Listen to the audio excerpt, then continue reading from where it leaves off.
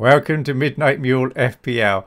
I'm Midnight Mule and this is the last video before Christmas. It's the video for Game Week 18 for the 5% series.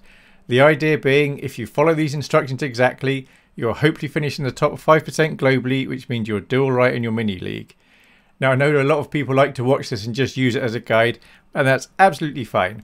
So whatever you get out of this video, that's nice.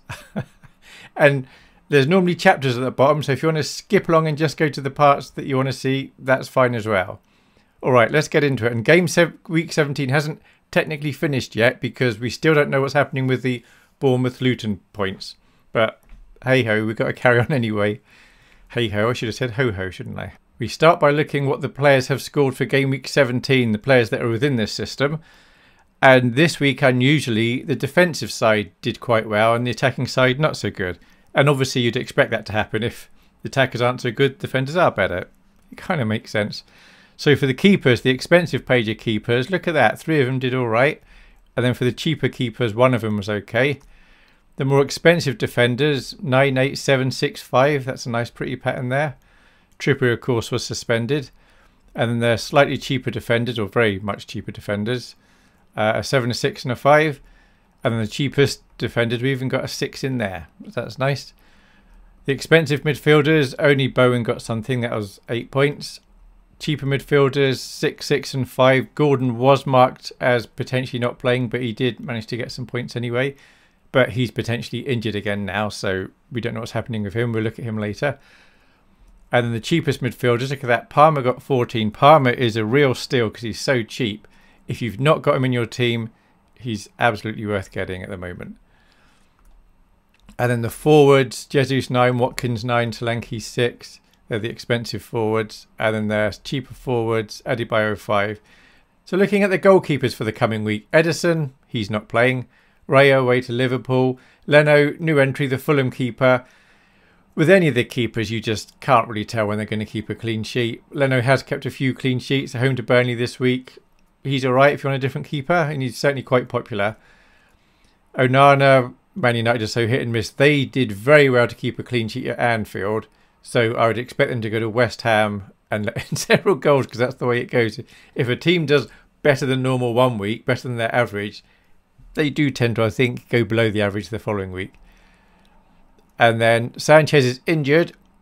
I doubt any of you have got him, but if you do have him, he's absolutely sellable. But if you want to keep hold of him because you have another keeper, that's fine. Hopefully he'll be back in 5 or so game weeks. Johnston, we don't know how long he's out for. I've tried to find out, but I can't get a solid answer. But he's sellable. And at 4.6, there are certainly better keepers, I think, than him. Flecker not playing this week. Pickford away to Tottenham. So Everton have, I think, kept clean sheets the last 4 games, 4 Premiership games. But that in no way means they're going to keep a clean sheet at Tottenham or Man City. But Pickford's okay. For the cheaper keepers, Dubravka at 4.2 is still a very good buy. There's always a risk that he's going to get dropped in 3 or 4 game weeks time if Newcastle get another keeper because Pope's out for a few months.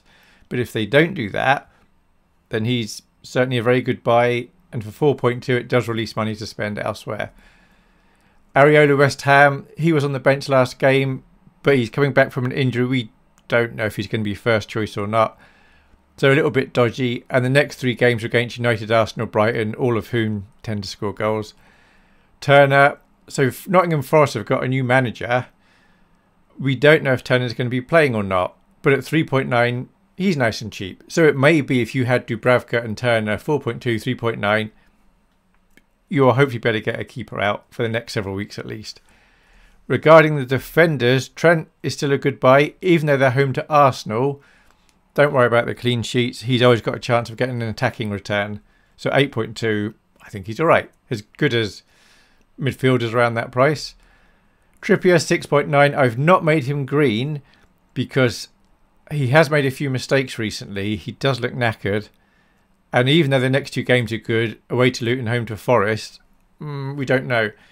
If you've got him, I'd absolutely keep him. And he's fine to buy. He's just not quite making green at the moment for me. And then White and Saliba, 2 Arsenal defenders. They have got some nice fixtures coming up, but the next one is away to Liverpool. Could be a 0-0, could be a 1-0 either way. So I probably wouldn't buy them this week if I didn't already have them. But if you need to get a defender in and you're not going to do any defender moves in the next few weeks, now's an all right week to get them in because at least you've then got them. Porro, he's still green. Nice attacking defender. Anderson, absolutely sellable for Crystal Palace. And Gabriel, another Arsenal defender. So any of those three Arsenal defenders are okay. Saliba's probably the one to get if you're going to get one of those. And I'm aware I've not got Zinchenko in this system. The reason for that is I've tried to keep the number of players in the system low, but it does mean there are some good players that aren't in the system. But that's fine. Otherwise, we just end up having 100 players in the system because at some point in the season, all 100 players seem to be all right. And by keeping the choice of players low, it will hopefully be easier to manage your teams. And we're only going for top 5%, so we should still be able to manage that. The cheaper defenders, Tsimikas is sellable soon, so no need to sell him now. But Robertson should be back, I don't know, 2, 3, 4 game weeks time, at which time we'd expect Tsimikas to stop playing. So he will be getting sold soon out of the system, assuming Robertson comes back and stays fit. But no need to sell him just now. But you can if you want to. But if you're wildcarding now, I wouldn't get him in. And if you're looking to bring in a defender, don't bring in Tsimikas. The Kanji sellable. It's hard to know whoever Man City are going to play. And of course, they're not even playing this week anyway. Udogi, I've marked him as orange just to say don't buy him this game week because he's not playing. He's suspended. Cash, he's just not getting the 90 minutes. They do have a nice fixture this week at home to Sheffield United. Is he going to play? We don't know. If he does, he may well keep a clean sheet, may get attacking returns, or he may come on for a cameo and get like 1 point. So he is absolutely sellable. And after this week, certainly after the Burnley game, we'll probably kick him out of the system anyway. Unless he starts playing a lot. Pinnock's not playing this week. Colwell, still nice and cheap. Still seems to be playing 90 minutes a week for Chelsea. Chelsea have some nice fixtures coming up.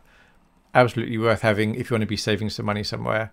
Konsa, new entry. So I was going to do Pau Torres for Aston Villa, but he may have a knock and may not be playing. And I didn't want to put a player into the system that then isn't even going to play. So I've put Konsa in instead. He's a little bit cheaper, but clean sheet potential this game week and in 2 game weeks time. If you want another cheap defender to save money for elsewhere in the system, Konsa's perfectly okay. And then the cheapest defenders, Senesi we still got in there. Maguire, he's currently injured. Don't know when he's going to be back, but he's kind of bench fodder anyway. So if you've got him, he's okay to keep because he's cheap and he sits on your bench. But if you want to swap him out for someone else, that's okay as well. Lascelles bench fodder. He's probably not going to get so many games going forward because the injured Newcastle defenders are coming back now. Kabore, just another cheap bit of bench fodder. Regarding the midfielders, the expensive midfielders, Salah will be sellable soon. So I think he's got Arsenal, Burnley, Newcastle, but then he is off to the African Cup of Nations. He could be missing 1 game week, could be out for 5 game weeks. Most engaged managers who have Salah will be selling him. So if you're wild carding or getting players in now, you could get him in, but you need to be aware in 3-4 weeks time, you're probably going to be selling him. Same with Son. Very good player. Both of those could well get some good scores in the next 3 game weeks, but we may be selling them in about 4 game weeks time. Saka ticking over nicely. Away to Liverpool, may not do much this week, but perfectly okay player. Odegaard, perfectly good. Fernandes plays for United. Apart from that, he's a good player.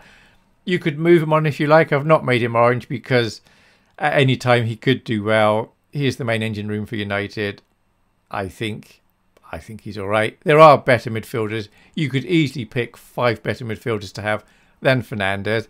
But if you've got him and you've got other situations to sort out, he's fine to have. Bowen, he's still doing well. Home to Man United this week. Be interesting to see. Very interesting to see what happens there. Martinelli, he's all right. Ticking along okay. The cheaper midfielders, Foden not playing this week, but they are coming into some nice fixtures, so I'm not suggesting we sell him. We just hold on to him if you've got him. Sterling got some nice fixtures. Diaby's not getting the minutes, which is a shame because if he was, he'd be a very good player to have.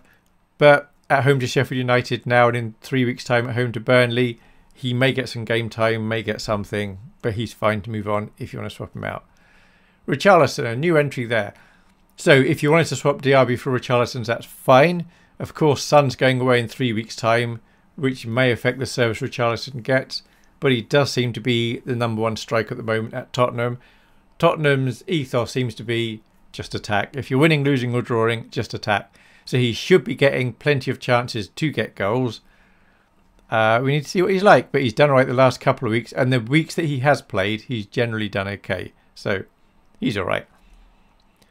Mitoma, he's sellable soon. He's perfectly good now. He's got Palace, Tottenham, West Ham, but then he's off to Japan for the Asian Cup. But at only 6.5, we won't necessarily be selling him, but we may want to. Gordon, he's not green because he's flagged as injured. He got a knock last night. I think it was last night in the game. So, yeah, not green. We don't know if he's going to play. And he's not so good away from home anyway. And the next game's away to Luton. Ward-Prowse, quite expensive for what he gives us, but he does occasionally get something. There are easily 5 better midfielders than Ward-Prowse in the system, though. The cheapest midfielders, He-Chan. Now, he's off in 3 weeks' time, 3 or 4 weeks' time. But I've not made him blue because he's so cheap. He's kind of almost into bench fodder territory now. So he could easily go on your bench if you've got him for a few weeks, if you wanted to. There's no point to spend 4 points effectively transferring him out and then potentially transferring him back in again. Gibbs-White, he's sellable soon. I've said that because they've got a new manager. We need to see how Forest are going to be playing. He may be excellent, so I wouldn't sell him now. I'm just warning you, we may be offloading him soon. And if you're wildcarding, I wouldn't bring him in. And if you're just moving players about, I wouldn't bring him in. But I wouldn't be desperate to sell him just now either. Palmer, 5.6, still a very good player to have. Perfectly good player to bring in, nice and cheap. Neto, 4.6. He's still not back from injury, but he's very cheap if you still have him. I don't know if any of you do. He could just sit on your bench. Nakamba, he's sellable because he hardly ever plays. I know Neto doesn't, but Neto will be playing in a couple of weeks' time, hopefully. So Haaland, he's totally sellable. He's not playing this week, and there's now a lot of doubt whether he's going to play the Everton game, and then he might still be out for the Sheffield United game. Now, I've not had Haaland for a few weeks, but if I had him, I think I would definitely sell him this week and just accept I might need to spend another 4 points in a few weeks' time to get him back. But I would sell him and use those funds elsewhere. So even though I said don't necessarily bring in Salah or Son, if you've got Haaland, I think it's worth selling Haaland and then bringing in Salah or Son or maybe Richarlison. I know it's a different position, so you sell Haaland and a midfielder for one of those players I just said and then get a forward. And we'll look at the rest of the forwards just now. Watkins, he's worth having. He's ticking along nicely. Jesus, he's good. I'd be perfectly comfortable owning Jesus. Arsenal have some nice fixtures coming up. Darwin, okay, he's a lot of fun, and he's even more fun when you don't own him. So he's completely sellable. I'm aware some people like to keep him because they've got the word Darwin in their team name, but you don't have to hold on to a player just because he's in your team name. Alvarez not playing this week, but if Haaland's out, Alvarez might be worth having going forward. We need to see and hope to get some news about what's happening with Haaland. Solanke, still a good buy, only 6.8. Got some nice fixtures coming up, Forest and Fulham the next two. And then the cheaper forwards, Vissa, he's off to African Cup of Nations soon and he's not playing this week. If you happen to have him, he's fine to sell. And then João Pedro, just bench fodder, as is Morris, as is Adebayo, as is Archer. Regarding the bench order and the captaincy, I'm going to make suggestions, but you do whatever you like. With the bench, what we try and do is if we get the bench correct, the rest of the team sort themselves out. So I'm now going to go through the goalkeepers. The first goalkeeper you see that you've got, I'm suggesting goes on your bench. So if you have any of Flecken, Johnson, Sanchez or Ederson, none of them are playing this week, put them on your bench. If you have two of these players, I would be tempted to make a transfer and get in a playing keeper. If you don't have any of those, but you have Areola, I suggest he goes on your bench. If you don't have him, but you have Turner, I suggest he goes on your bench. After that, it'd be Raya for Arsenal because they're away to Liverpool. Then Pickford's away to Tottenham. Now, I'm expecting Tottenham to pepper the goal that Pickford's in. Peter Piper picked a peck. So there should be a chance for Pickford to make lots of saves. And I think for every 3 saves he makes, he gets another point. So he could let in 1 or 2 goals and still get a half-decent score. And then Onana away to West Ham. I've put Onana above Pickford, but it's quite close. and then Dubravka, possibly the first chance of a clean sheet here on the page, the first reasonable chance. They're away to Luton, and then Leno at home to Burnley, probably the best chance of a clean sheet this week out of the keepers we have. Regarding the other players, what I'm suggesting is the first player I show you that you see goes to position 3 on your bench, the next player position 2, the last player position 1. I'm not showing the players that we know are definitely out, like Brentford and Man City players and suspended players. And I'm not showing players that you'll definitely be playing, like Saka, Son, Salah. So I'm suggesting if you've got Maguire, he shouldn't be playing this week. But you never know. There's a remote chance. But last reports I've seen, he's expected to be missing this week. So if you've got him, he's on your bench. Then Nakamba, Morris, Kabore, João Pedro, Archer, Adebayo, Anderson, Senesi, Diaby, because we don't know what his minutes are going to be, Gibbs-White, Ward-Prowse, and then we're going to get to slightly better players now. Mitoma, Colwill, Lascelles. Hopefully Lascelles going to play. Cash. See, I've put Cash above Lascelles because if Cash happens to get well over 60 minutes and they keep a clean sheet, he may get an attacking return.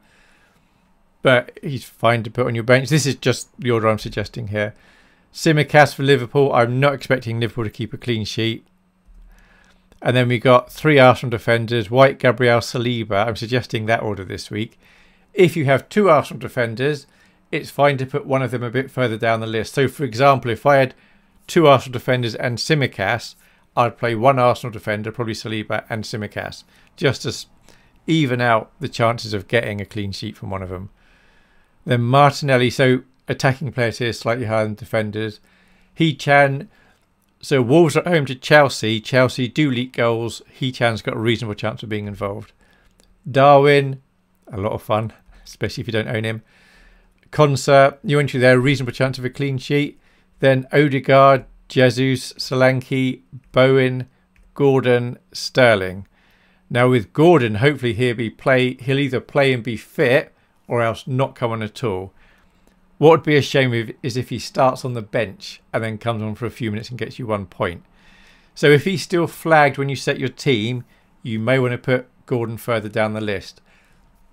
And as with every week, if by the time you look at doing your team, 1 or 2 of these players are flagged, feel free to put them further down the pecking order. If you don't see a player here, it's either because they're not playing this week at all or else they will be in your starting 11. Regarding captaincy, okay, we've got a little bit of a choice this week. This is my suggestions. I suggest if you have Watkins, he's a good choice to wear the old Mule hat this week. Other good captain choices would be Son and Salah, simply because Salah's at home. Even though he's against Arsenal, he could well get something. Tottenham are at home to Everton. They like attacking. Watkins at home to Sheffield United. Any of those 3 are good captaincy choices. I'm probably going to go for Watkins, but Son and Salah will also be popular. If you want to go somewhere else, you could go for Palmer away to Wolves. He's involved in a lot of their goals. Richarlison, another Tottenham player at home to Everton, or even Bowen at home to Man United. Man United did keep a clean sheet against Liverpool last week, but because they overperformed defensively this week, I think they might underperform. So if you can, I'd suggest you put captaincy on one of these, vice-captain on another, but don't choose Son and Richarlison just in case something happens to the game. If you haven't got 2 of these, my suggestion would be go for 1 or 2 of the green players we saw earlier. And regarding the background picture, hopefully it's just a harmless, festive picture. Thank you very much for watching. I hope that made sense. And this coming game week ends on Christmas Eve. There's a game. And then the next game for the next game week's on Boxing Day. Which means if I put another video out, I'm going to have to do it on Christmas Day. So watch this space. I might do, I might not, I don't know. If I don't put a video out, then you can probably just play the team that you've got as you see them at the moment. But maybe I'll try and put a video out. Let's see what happens. All right. Thank you very much for watching, and I hope you have a nice few days off work. Hopefully most of you get some time off work. Thanks. Bye.